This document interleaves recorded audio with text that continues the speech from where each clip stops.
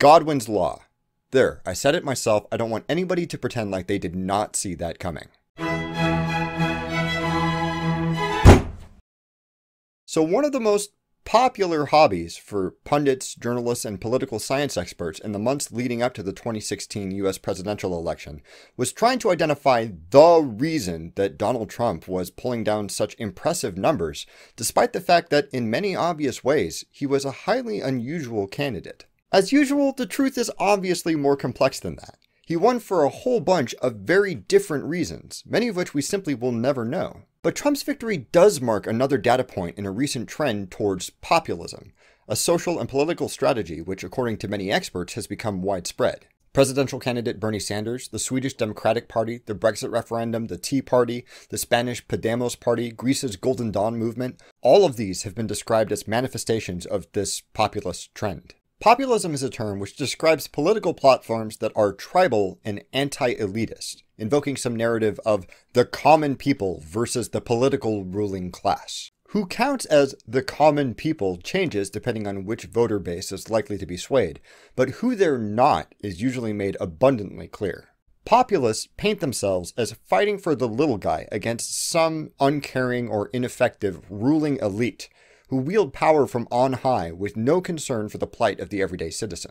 In exchange for the support of said citizens, populists promise to upend the existing political order, sack or displace those elites, or worse, and give power back to the people. Picture someone leading a crowd that's carrying torches and pitchforks. That's populism in a nutshell. Now, sometimes that's exactly what the doctor ordered. It's pretty much the basis for every single political revolt in human history. The people being ruled get fed up with the people ruling and then follow some charismatic leaders who promise to do better.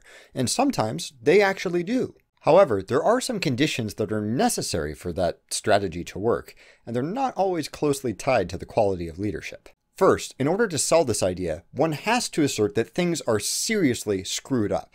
It's hard to assert that the ruling elites or outsiders are responsible for the deplorable state of the nation if things are actually pretty okay. In many ways, this largely depends on where you are in a society and what you can be convinced counts as okay. Many analysts correlate successful populist campaigns to things like depressed economies or rapid cultural and social change, because things tend to suck a little bit more for some people in those situations. Although it's definitely true that governments can affect those things in significant ways, it's not always government's fault when they go screwy, and storming the Capitol with pitchforks and torches isn't always the best way to fix them. Second, populists have to represent the current establishment as being somehow insufficient, either inept or ineffective or uncaring, or ideally all three. This is usually pretty easy. Scapegoating the people in charge for our problems is kind of just a fact of life. Thanks, Obama. Third, populists suggest that drastic change is necessary to fix that government problem. That a strong outsider, someone who isn't a member of that elite, needs to get in there and shake things up, to disrupt the status quo, and in so doing, give the power back to the people. In short, what has two thumbs, unlimited executive power, and is going to make everything better? This guy.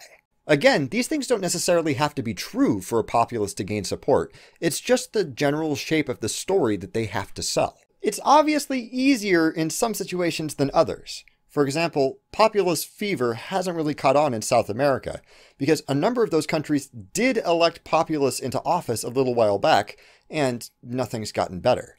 Fool the electorate once, shame on you. But let's talk a little about some of the undertones of populism, why its use is frequently derogatory, and why very few people will admit that that's the strategy they're going for. Historically, an effective way to convince normal people that things are super bad and it's the government's fault is to play to more primal, less rational modes of thought. Things like mob mentality, fear, and anger. Most politicians will appeal to your emotions in one way or another, but frequently, populists will hammer on baser instincts to whip their constituents into frenzied indignation about the status quo. First, the scarier things are, the more clear and present the danger, the more pressing the need to unify under whatever sweeping changes the populist is promising. When you're trying to get a large group to demand your leadership over that of the establishment, it's really helpful to play up the desperate need for immediate action. If it looks like someone's driving your car over a cliff, your standards for who you'd rather have in the driver's seat get lower the closer you get to the edge. Second, nationalism serves as an effective tool for fanning the flames of discontent, contrasting some idealistic vision of the country's true glory with the realities of the difficulties that it's facing, and painting the establishment as the primary barrier between them. It doesn't matter if that vision is actually feasible or sustainable, it's only meant to be something shiny that the people in charge won't let you have. How dare they? Third, tribal rhetoric is very useful for galvanizing supporters into the people the populists can claim to represent. It's kind of hard to get a mob going if everyone's thinking about how diverse they are and how they all want something slightly different from government, but give them a flag and some other to focus their attention? These simple rhetorical tools are devastatingly effective at binding and motivating a group of people to demand new leadership by any means necessary. But they have some, shall we say, problematic side effects. This guy wrote the book on populism, and he's a pretty good example of what happens when it goes bad. Now, these are just the unpleasant implications that linger about this broad category of political strategies.